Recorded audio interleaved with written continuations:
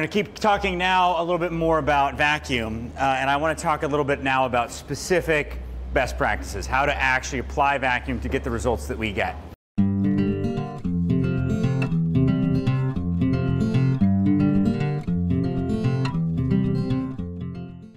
Quickly, there's a big difference between pulling a vacuum when you have a brand new system going in and pulling a vacuum when you're in service, so you're replacing a part within the refrigerant circuit, okay?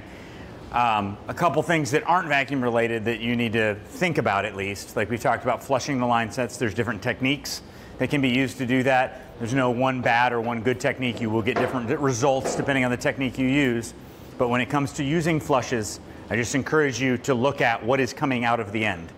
If nothing's coming out of the end, then the flush didn't do anything, right? So you get that, right? It all stayed in there. Now it evaporates out, the flush will, the solvent will, or at least it should, we hope. But whatever it tried to scrub off the walls, it just left in the lines, and that actually can make it worse. Does that make sense, what I'm saying? So if you use a solvent and it scrubs stuff off the lines, but nothing comes out the end, where's the stuff that it scrubbed off the lines?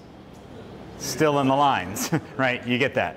So that's why I like the PIG system, the system where you shoot a projectile through, because you know that it all comes out. You can watch it all shoot out at the end, okay? Makes sense.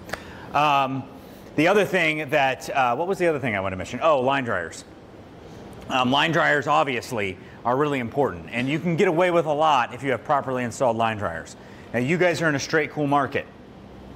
You're also in a coastal market, which means that you should be putting your line dryers, when I say should, follow what your leaders tell you here. I'm not trying to oppose anybody, but they really need to be going inside. They need to be going as close to the indoor metering device as possible.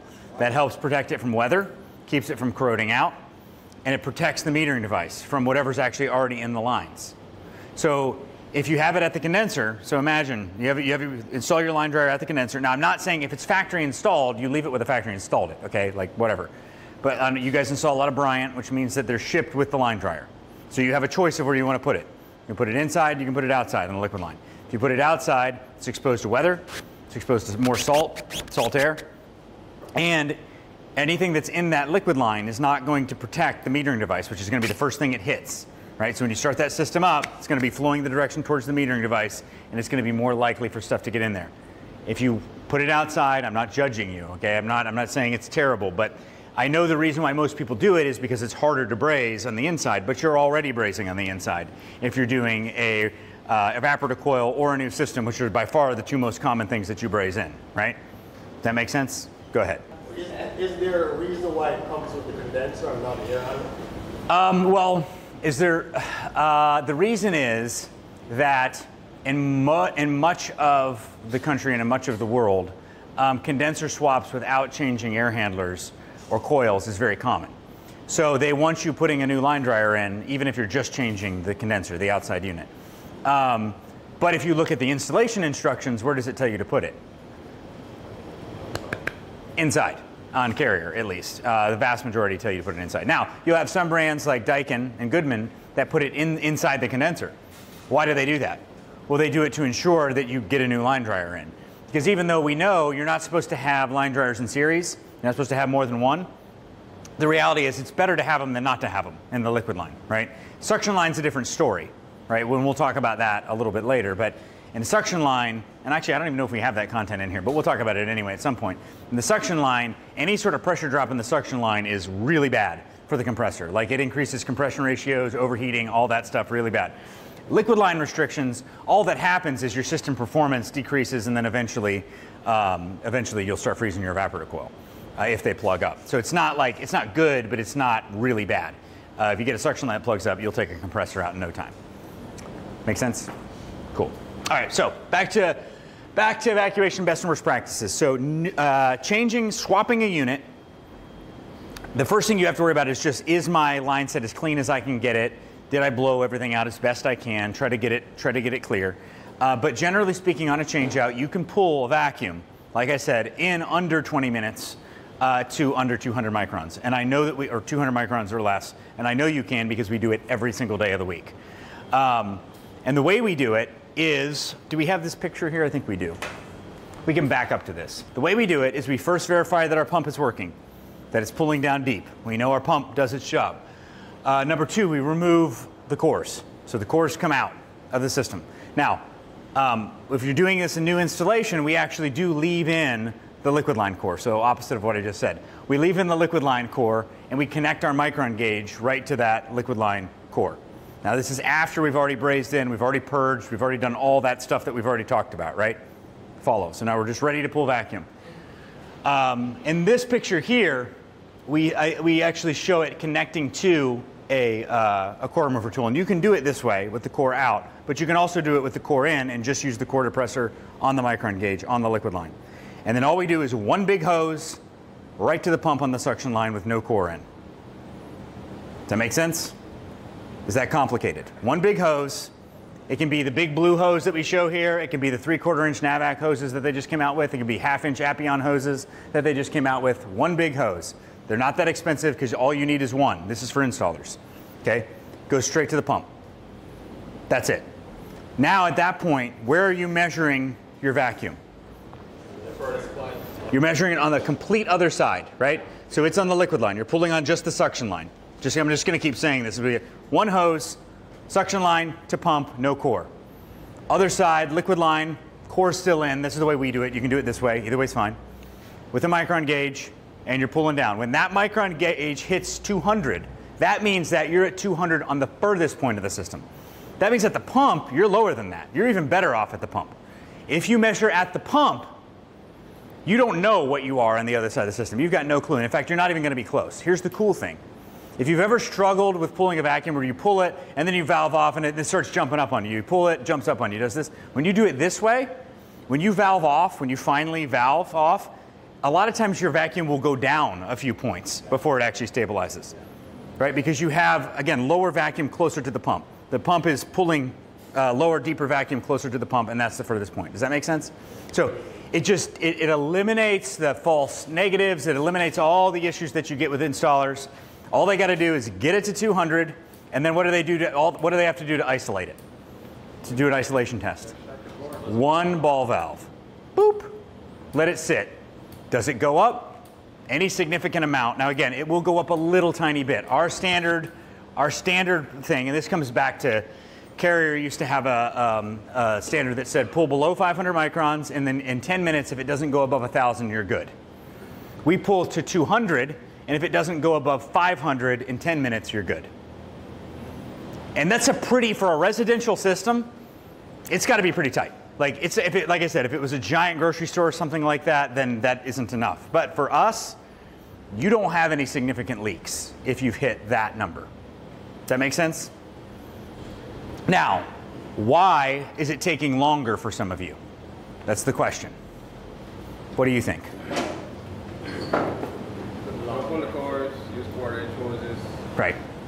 Don't pull the cores, use 1/4 inch hoses, use your manifold, hooking it up multiple places. A lot of those connections leak. You don't get nearly the flow rates through those 1/4 inch hoses. And again, a lot of it comes down to misunderstanding the core science of it. Okay? Because people are like, why on earth do I need these big hoses? That doesn't make any sense. The ports are only 1/4 inch. But again, all of the rules of how we think about flow and pressure and all that stuff, they're very different when you get down to these very, very low pressures where you have very few molecules left. They don't behave like they do when you have a lot of pressure and you have more laminar flow where everything's moving. And the best example is, imagine a toll booth. Do they have toll booths here? Is that even a thing? You guys know what a toll booth is though, right? You got to go down and you pay somebody to go on the road, right? Okay. So, yeah, that's right. You guys don't pay taxes. Like, you don't pay for anything here. That's amazing. The grocery store. Good point. I have been to, and we went to the wrong grocery store the first time. What's the real expensive one? That's like Whole Foods. The first one we went, I don't remember which, but we went to the first one. It was like, holy moly, we're not going to be able to make it out of here. And then we went to a cheaper one, and it was okay. So, anyway, yeah, you pay for groceries. That's true, and power and gas and everything else. So imagine if you have a toll booth. Okay, you got a big highway that goes in, you got a toll booth, and then you got a big highway coming out. A lot of people will say, well, it doesn't matter what size the hose is because if the port's 1/4 inch, that's the smallest point. Hoses might as well be 1/4 inch. That's the same as saying, well, if a toll booth is only yay wide, then the whole highway should just be that wide because it's just the same. It's not. Molecules behave very much like cars on the road. where they're moving around, they're bouncing, they're changing lanes, they're doing all this. And if you have more space, there's less friction. And with less friction, you get a lot more flow. It can move a lot faster. So even if you choke it down, if you open it back up again, you're going to get better flow. And that's huge when it comes to vacuum. Massive. It's also, again, where we are, we do it with recovery too. Around here, that's not much of a conversation about recovery. So we want to get as much of those molecules out as quickly as possible to get to that really deep vacuum. And the way we do it is by creating the lowest possible pressure point we can, which is the pump. You need a good functioning pump to get a low pressure point. And we want minimum resistance, no cores, big short hoses, right? Big wide and short hoses. We're going to leave that there. So any other questions about why? Go ahead. Really, is there an advantage or disadvantage to using two big hoses? So here's where there's the advantage.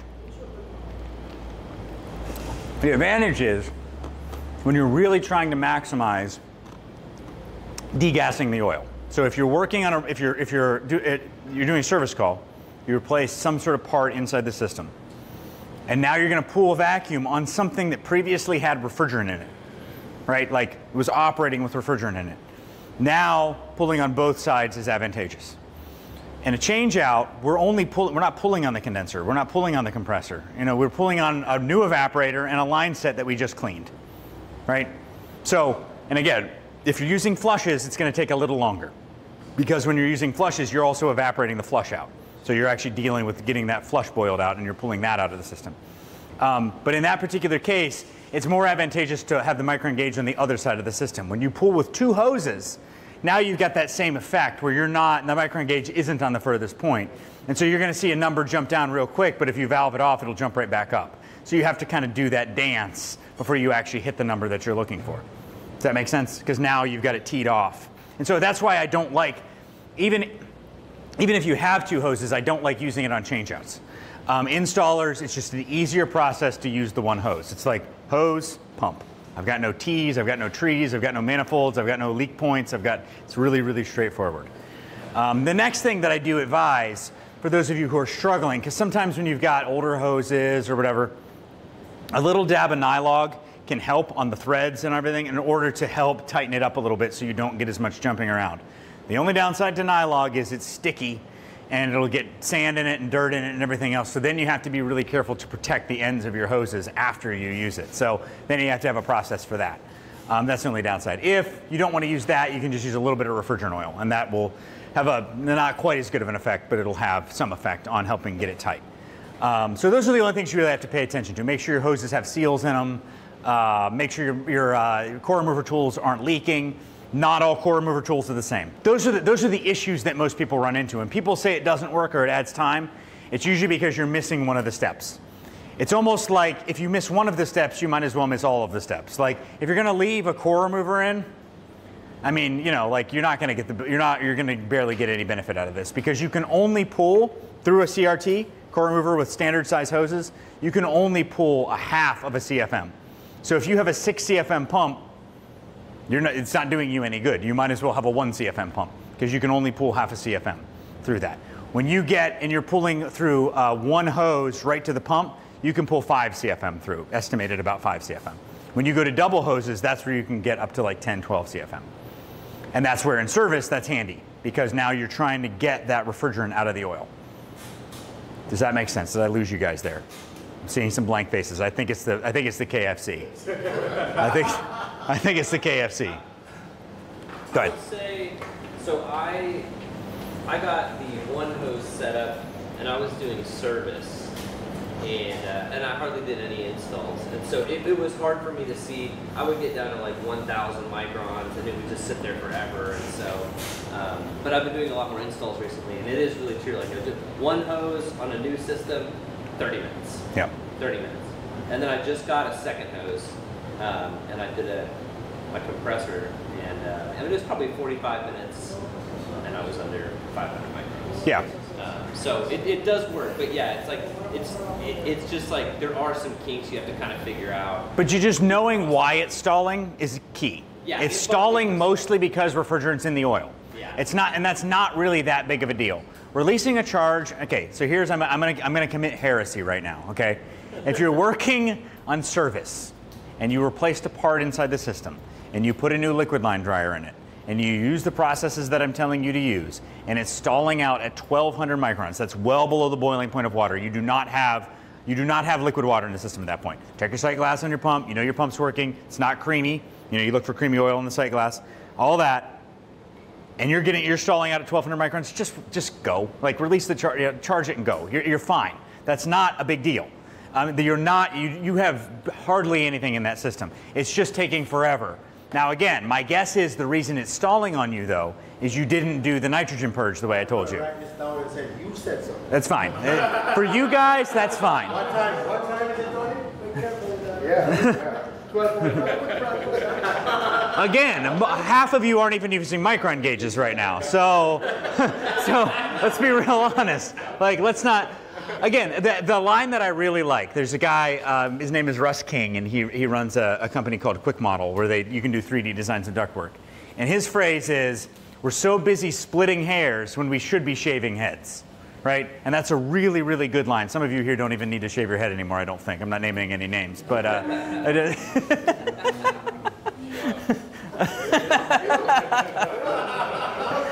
no, but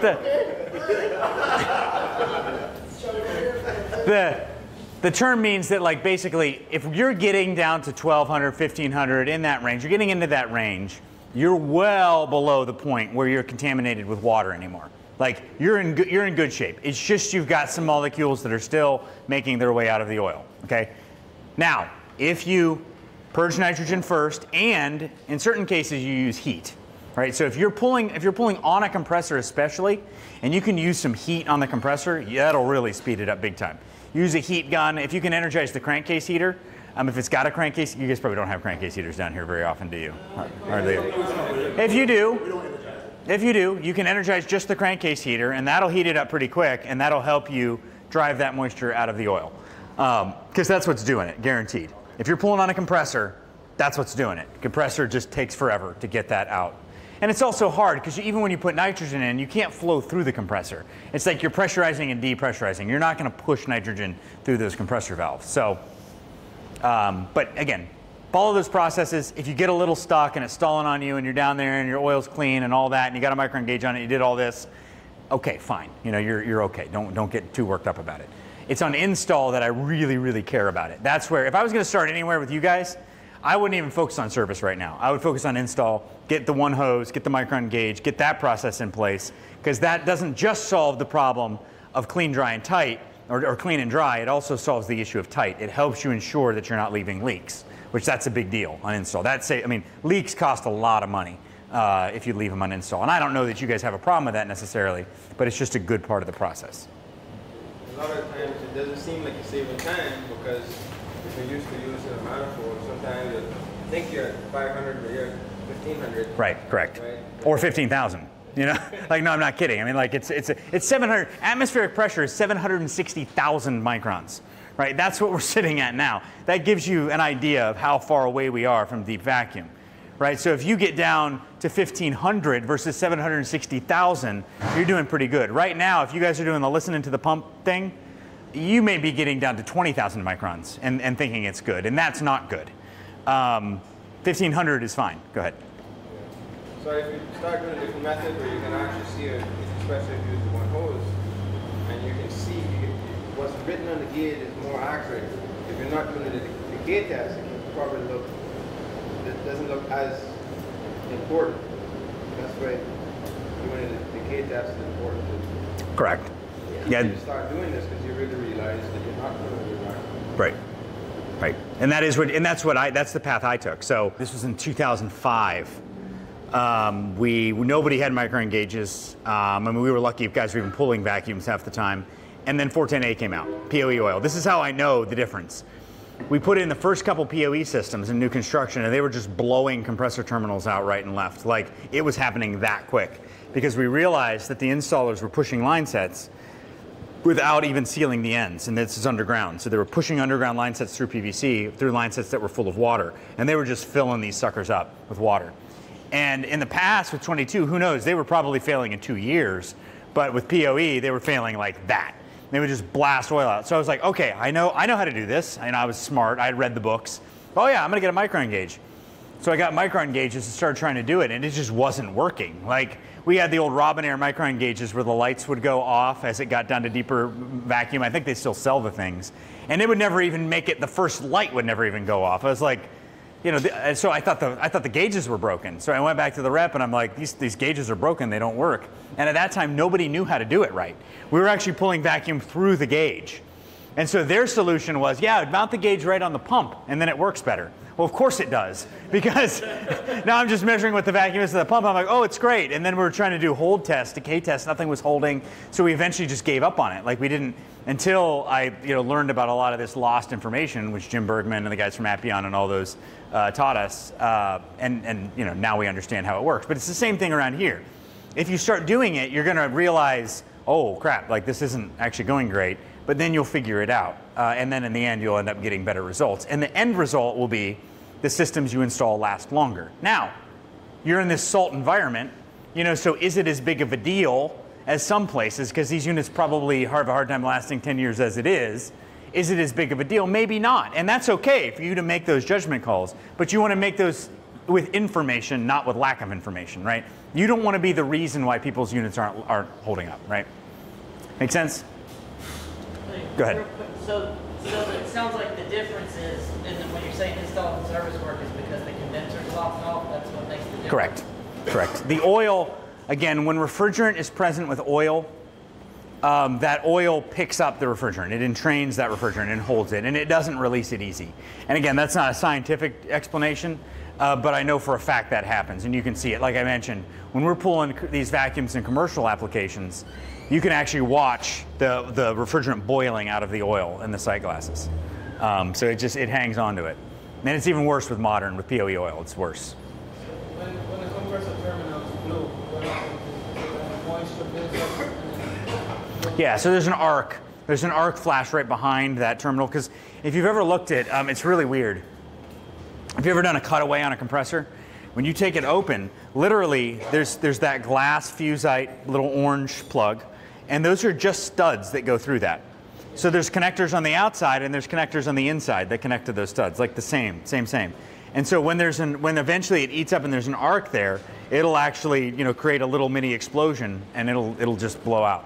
Yeah, maybe about 10 years ago when just getting used to the 4-8, I remember we did an install some central units and we lost about 4 compressors. So right now we saw a 10-year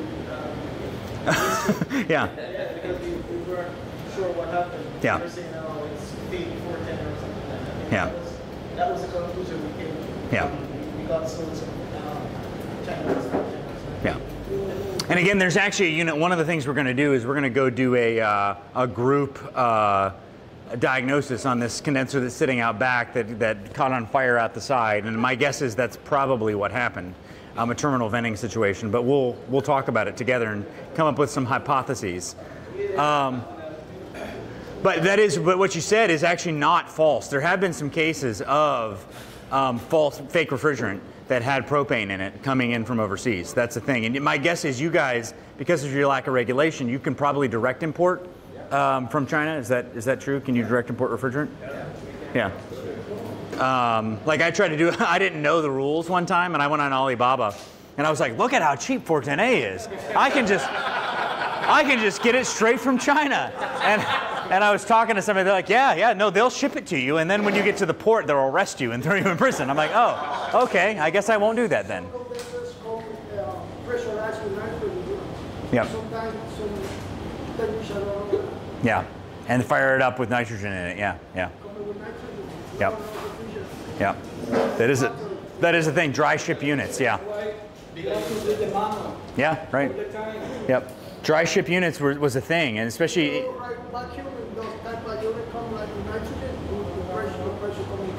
Oh yeah. Yeah, no, your head pressure will go really, really high.